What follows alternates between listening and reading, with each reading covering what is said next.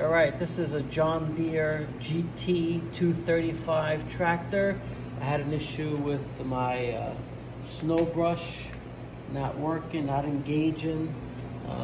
YouTube videos indicate that usually this goes bad, the PTO, which controls that. It also controls the mower deck and anything that's connected to that switch. Many have suggested maybe the wiring underneath the clutch sometimes breaks off if the clutch loosens up. My issue, it wasn't that, and it wasn't the PTO switch, because I replaced that. So I knew it was some kind of electrical issue. Everything was sound, except one thing I noticed that might help you guys when you troubleshoot is when you turn the key on, you're supposed to see those two lights, a green light and a red light on that circuit board. I did not have that red light on.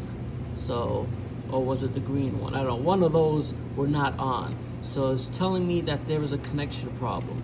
So what I found out was these plugs right here, there's two of them. There's one right here, and there's this other one right below it, right here. That plugs into the circuit board. When I took those out and I looked at it, there was so much crud on there.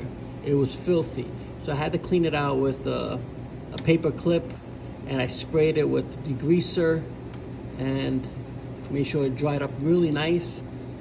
Plugged it back in, and voila, I had the connection back in place and everything works fine.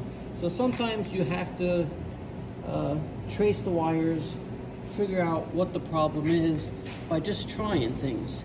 And I was lucky enough to find that that was my problem. So I hope this video helps you out in troubleshooting your problem.